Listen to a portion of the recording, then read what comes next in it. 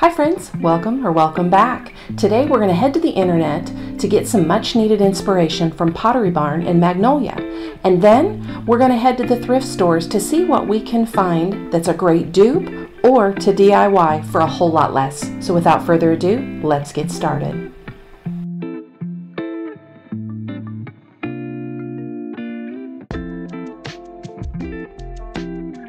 As we're heading into fall, here in Florida, that's when we really start to use our outdoor spaces as it cools down. So I began to look for inspiration for some outdoor lighting. I loved these Pottery Barn woven lanterns, but the price was just a little bit more than I was wanting to spend.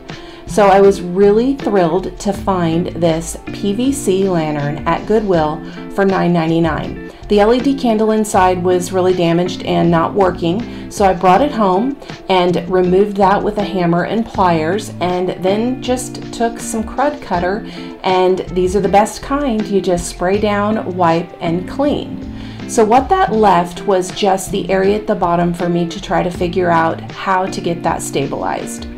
Initially, I thought I could use this round wooden ornament disc that I'd gotten last Christmas from Dollar Tree. So I filled that wood hole in and I spray painted it black.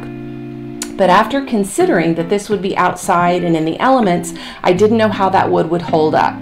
So I wanted to think of something a little bit different that was more user-friendly for all weather conditions.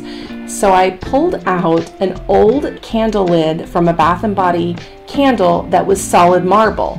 You can see here I've used the candle and the lid I just saved, and lo and behold, it fit perfectly in the bottom. So that gave me a little bit of contrast and an element that would really withstand being outside. So I used E600 on the interior of the lantern, just added a little bit of that, and then I just placed this reused candle topper in the bottom of the lantern, and it fit perfectly. What I really loved about not having an attached candle in this is I can add a glass citronella inside of this, or, as I've done here, insert a battery operated LED. I feel like it just gives me more flexibility with the lantern itself.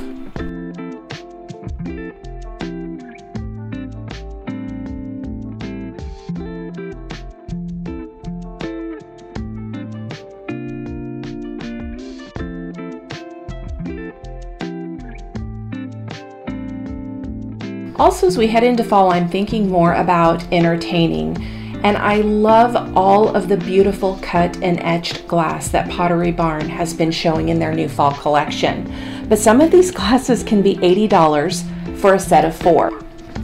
At one of my favorite thrifting spots, I found this pair of really heavy, unique Waterford cut crystal glasses for $2. I've been trying to add to my collection of wine glasses by integrating pairs of different ones. I think it just adds interest and I really enjoy it. Also at this same store, someone had donated an entire barware collection. It was all vintage and very unique and very affordably priced. I decided to pick up 2 of the most unique decanters that I thought they had there. These were really heavy glass and I loved both of them. But what was really great was each one was only $5.99. The 2 that I chose were both etched, and one was etched and had cut glass on it. This particular one had a flower motif, as did this second taller one, but it also had some beautiful deep cut etching on it. Both of them were very, very unique, and I'm really excited to add them to my barware collection. Everything in this vignette was thrifted except for the marble tray, and I think we got that exquisite Pottery Barn look for a whole lot less.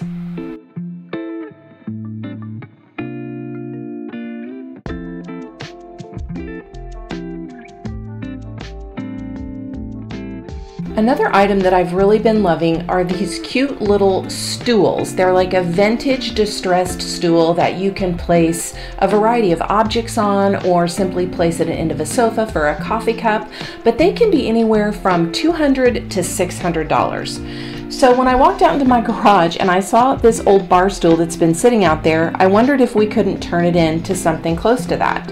I had my husband cut off the legs and we left it at about 18 inches in height, but that's totally up to your discretion. I then took out my sander and removed that old orange looking finish with some 80 grit sandpaper, and I really loved the look and the color underneath. So I just added some wax to it and left it as is. And I think we got that Pottery Barn Magnolia vintage stool look for free.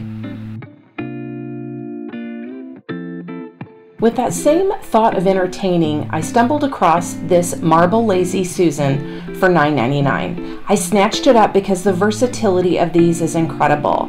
This was super easy. I brought it home, took a magic eraser to it, it cleaned up perfectly, and we got that high-end look for a whole lot less. Currently this is displayed next to my stove, but I've also had it in the center of my table with salt and pepper, napkins, and coasters. And remember, it's solid marble. It can be chilled and you could add a charcuterie board directly to it. The versatility and options are endless. Heading out to Target to take a look at the Magnolia collection, I really loved this brass tissue holder. But we can always find tissue holders at the thrift store, and that's exactly what happened. Granted, it's not exactly like the one that I seen in the Magnolia line, but it did have some great detailing and interest to it, and it was only $5.99. Again, super easy, cleaned it up, and we're good to go. So that's a wrap for today, all of our thrifting goodness. And remember, stay on the journey as we continue making our way home. Until next time, thanks for watching. Bye-bye.